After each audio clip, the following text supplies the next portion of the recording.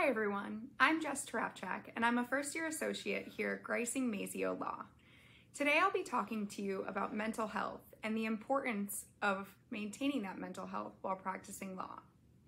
The pressures of practicing law have led attorneys down a dark path which sometimes consists of substance abuse and thoughts of suicide.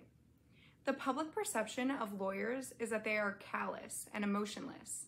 However, in this profession, fear of being stigmatized as weak causes some attorneys who are battling stress and anxiety, as we all do sometimes, to put on a false persona and remain silent instead of asking for help.